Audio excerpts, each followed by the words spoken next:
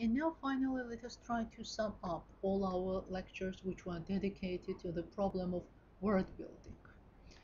We said that if viewed structurally, words appear to be divisible into smaller units, which are called morphemes. Morphemes possess meanings of their own. All morphemes are subdivided into two large classes, roots or radicals and affixes.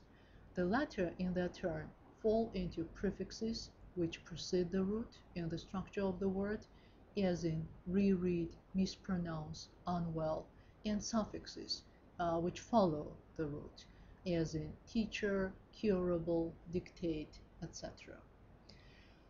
So the four types, root words, derived words, compounds, and shortenings, represent the main structural types of modern English words, and conversion, derivation, and composition the most productive ways of word building.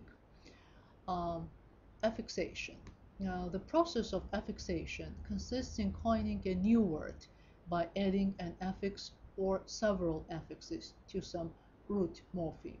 The role of the affix in this procedure is very important, and therefore it is necessary to consider certain facts about the main types of affixes. From the etymological point of view, affixes are classified into the same two large groups as words, native and borrowed, and we discussed some native and borrowed affixes. Affixes can also be classified into productive and non-productive types.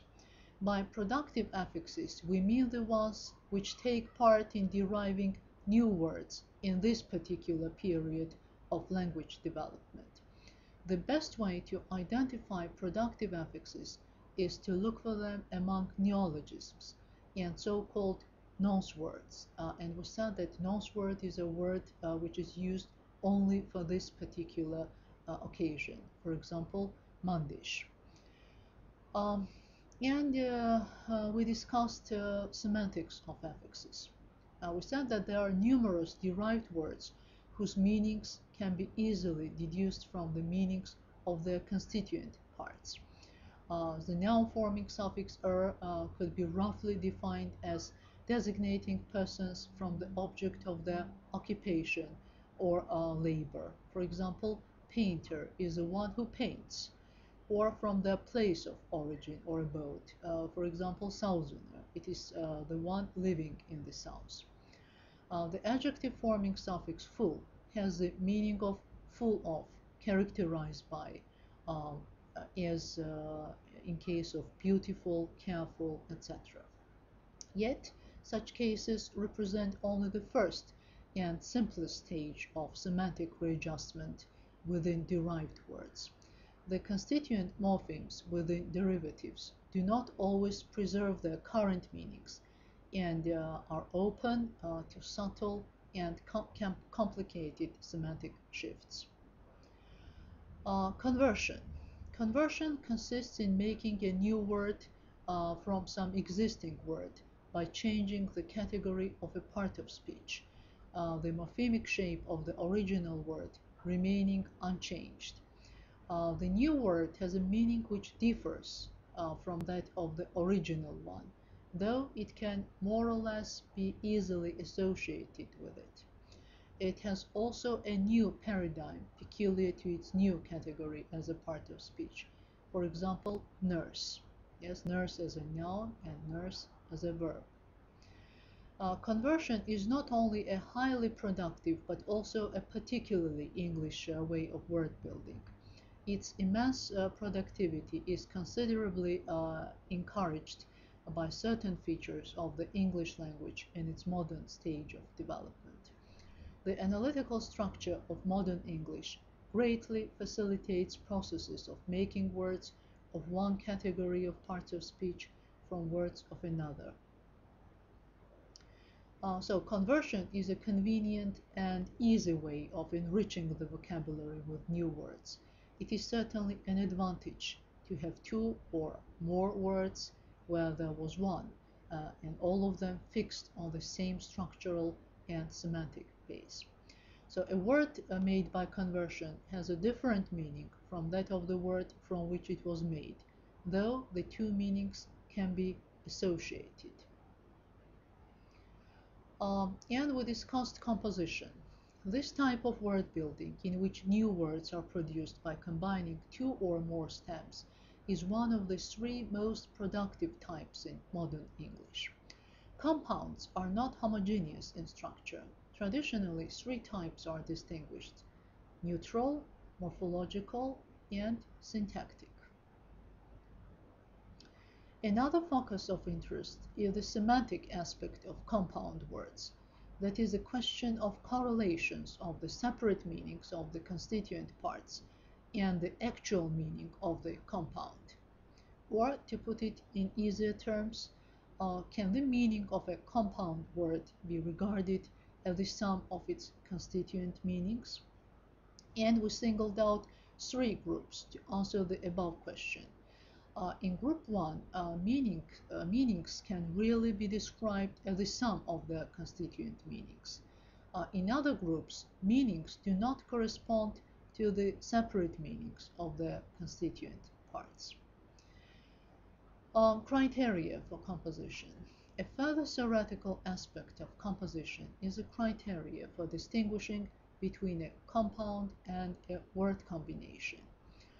And we discussed the example of a word combination, a tall boy, and a word, tall boy. In this case, the graphic criterion of distinguishing between a word and a word group seems to be sufficiently convincing. Yet, in many cases, it cannot wholly be relied on. The spelling of many compounds, tall boy among them, can be varied. In the case of tall boy, the semantic criterion seems more reliable, for the striking difference in the meanings of the word and the word groups certainly points to the highest degree of semantic cohesion in the word. So the word tall boy does not even denote a person, but a piece of furniture, a chest of drawers supported by a low stand. Moreover, the word group a tall boy conveys two concepts: a young male person and big in size, where the word tall boy, as we have already mentioned, expresses only one concept. The phonetic criterion for compounds may be treated as that of a single stress. The criterion is convincingly applicable to many compound nouns, yet does not work with compound adjectives. For example, slow coach, blackbird, tall boy, but blue-eyed, absent-minded, ill-mannered, etc.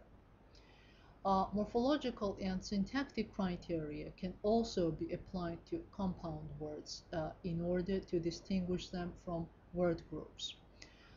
In the word group a tall boy, each of the constituents is independently open to grammatical changes peculiar to its own category as a part of speech.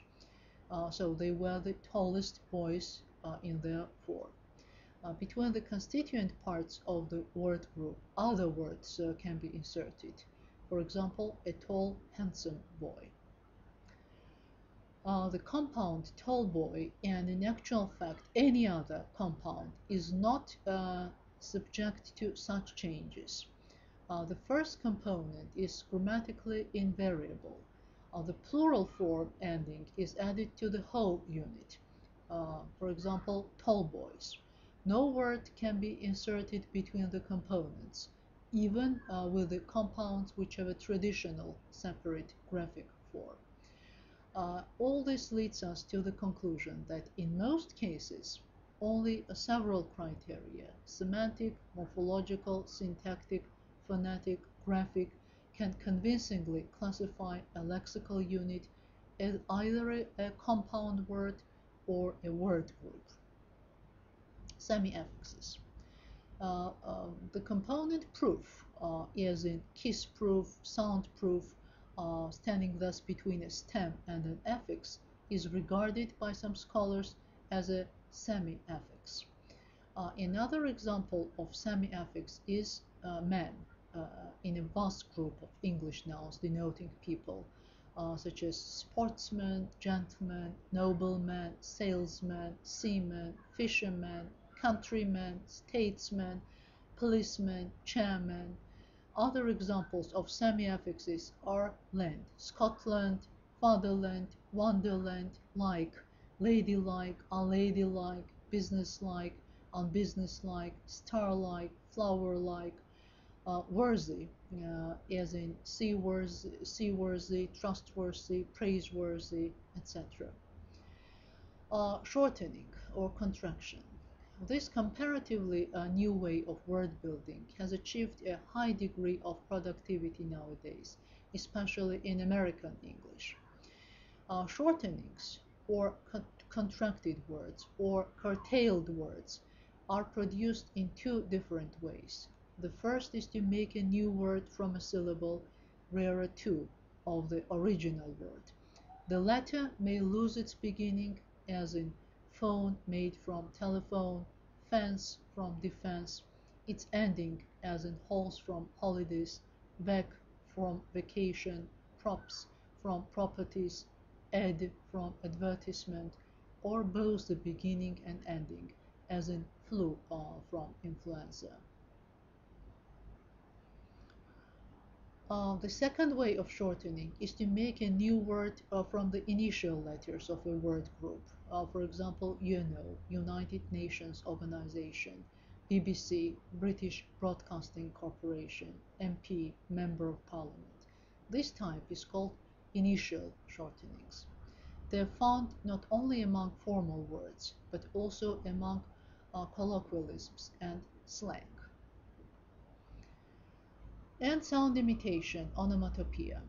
Words coined by this type of word building are made by imitating different kinds of sounds that may be produced by animals, birds, insects, human beings, and inanimate objects.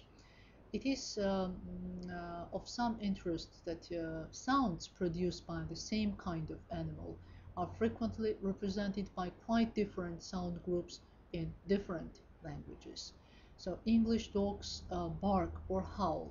The English cock cries cock-a-doodle-doo. In England, ducks quack and frogs croak. So some nouns, names of animals, and especially of birds and insects, are also produced by sound imitation. Crow, cuckoo, hummingbird, cricket, etc.